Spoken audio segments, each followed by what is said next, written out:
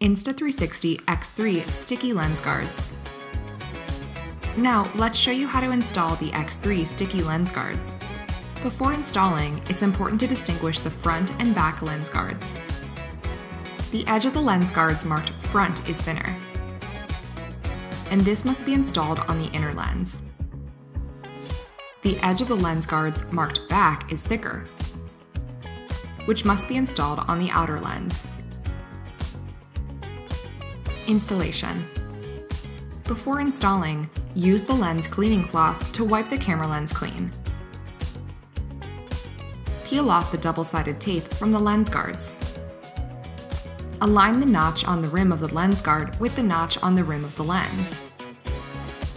Press the edge evenly and hold for 10 seconds on the top, bottom, left, and right directions of the lens guards to ensure that it has firmly adhered.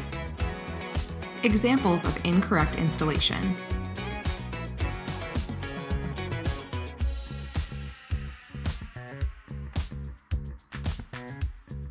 Disassembly.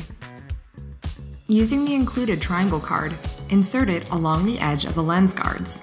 Slide around the edge and gently pry open. Changing the tape. Carefully peel off the double-sided tape on the lens guard and clean any residing residue. Using new double-sided tape, align with the notch of the lens guards and press into place.